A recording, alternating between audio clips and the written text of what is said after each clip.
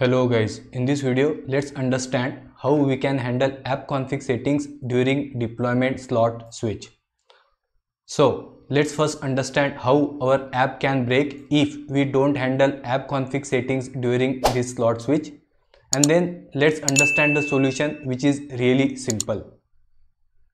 So guys, we are in Paint app, and if you see, we have created this app service, that is my HR app in Azure. So this box, it is our app service, and internally if you see, it contains two slots, that is one is this production slot and one is this staging slot. Now this production slot, it points to this production URL, and this staging slot, it points to this staging URL.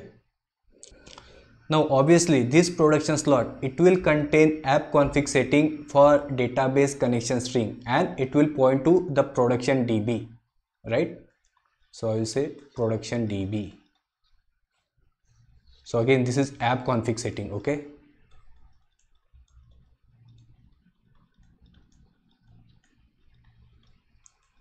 So it contains connection string for production DB, so it points to this production DB. And similarly, this staging slot, it will also contain app config setting for database connection string, which will point to staging DB.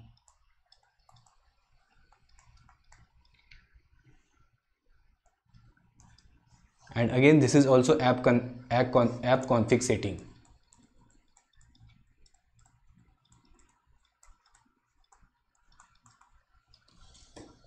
Now, when we develop a new feature, we first deploy it in this staging slot, right?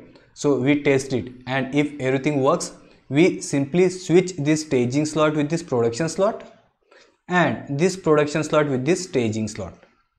So thus this staging slot, it is now our production slot, and obviously now this production slot, so this is our new production slot, and it will point to this production URL. Similarly, this production slot, it will become staging slot.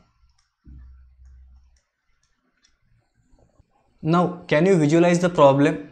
See, this is our new production slot, and let's say this production slot is still pointing to the staging DB, and this is our staging slot, and it is still pointing to the production DB. So that's the problem, right? So ideally what should have happened is, let's say this is our app config setting, which is specific to production. We should have tied it to the production slot.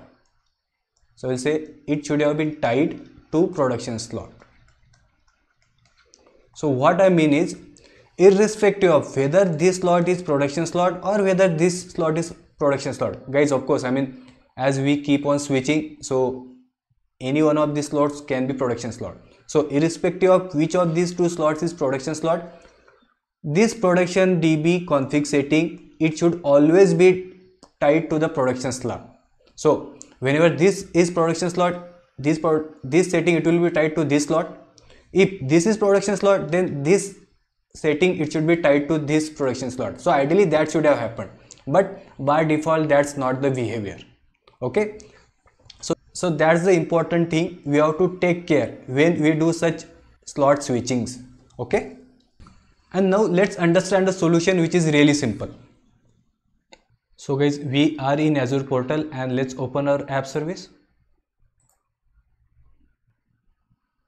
Let's go down to this environment variables. Let's go to this connection strings, and here I will say add. So guys, to avoid the issue which we just discussed, the only thing we have to do is we have to tick this checkbox, that is deployment slot setting. What that means is, any such setting, see, either we can add this connection string or any such app settings as well, okay? So for now, let's assume connection string. So when we select this checkbox, it means that this particular app config setting, it will be tied to that particular slot only. So let's assume we are adding this for production slot. So what that means is, say we have 2, 3, 4 slots, and whichever slot acts as a production slot, this config setting or this connection string setting, it will be always tied with that production slot only.